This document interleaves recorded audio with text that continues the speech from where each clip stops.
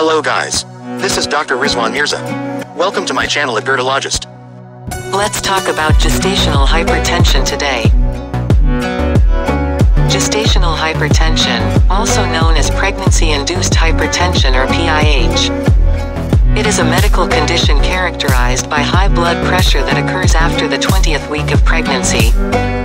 It is a type of hypertension that specifically develops during pregnancy and typically resolves within 12 weeks postpartum. As per American College of Obstetricians and Gynecologists or ACOG guidelines, sustained elevation of blood pressure of more than 140/90, at least 2 readings, taken 4 hours apart. Noted after 20 weeks of pregnancy, without any proteinuria, when previous blood pressure was normal, is labeled as gestational hypertension. It is one of the common complications of pregnancy, affecting a significant number of pregnant women. Let's discuss the difference between different patterns of hypertension during pregnancy, that include chronic hypertension, gestational hypertension, preeclampsia and preeclampsia superimposed on chronic hypertension. So the first one is gestational hypertension, which we have already discussed, that if patient has raised pressures of more than 140/90 after 20 weeks of gestation but there is no proteinuria, she is diagnosed as gestational hypertension.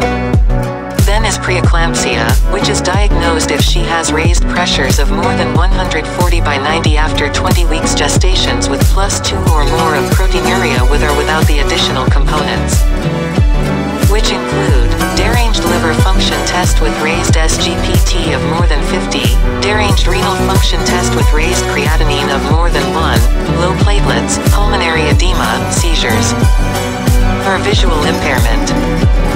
Then is eclampsia, which is the form of hypertension in which all the components of preeclampsia exist, along with neurological symptoms like seizures.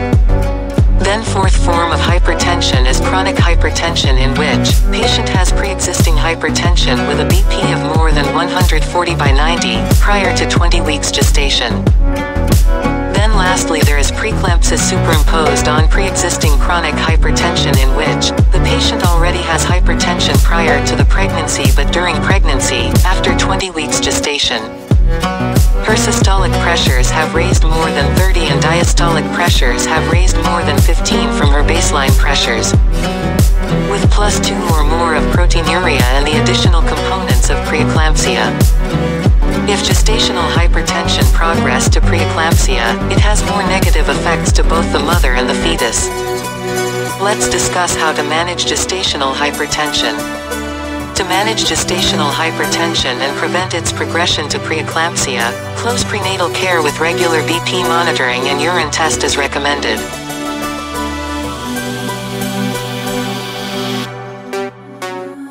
Certain measures that your gynecologist might recommend include lifestyle modifications. This may include recommendations for a healthy diet, regular exercise, and managing stress.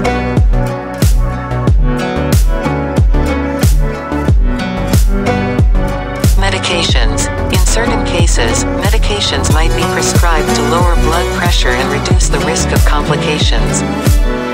Frequent monitoring of blood pressure, urine, and fetal development is crucial to track the progression of the condition and make timely decisions about treatment. In severe cases where health of the mother or baby is at risk, the healthcare provider may recommend inducing labor or performing a cesarean section to deliver the baby. There are some antihypertensive medications that are considered safe during pregnancy, including methyldopa, labetalol, nifedipine, and hydralazine. Then there are some antihypertensive medications that are completely contraindicated during pregnancy due to their potential adverse effects on the mother and the fetus. The contraindicated medications include angiotensin-converting enzyme inhibitors or ACE inhibitors, angiotensin receptor blockers or ARBs, direct renin inhibitors, thiazide diuretics, and spironolactone. It must be noted that early detection and management of gestational hypertension can help ensure a healthier pregnancy outcome, for which it's important for pregnant individuals to attend all prenatal appointments and communicate any unusual symptoms to their gynecologist. Always avoid self-prescribed medications. Keep yourself and your fetus safe. Always follow your gynecologist advice and take only prescribed medications. If you have any questions or query, please leave us a comment. Subscribe to my channel at YouTube at Gynecology and press the bell icon for updated video. You can also follow my page at Facebook and follow me on Instagram. And if you like the video, don't forget to like and share the video.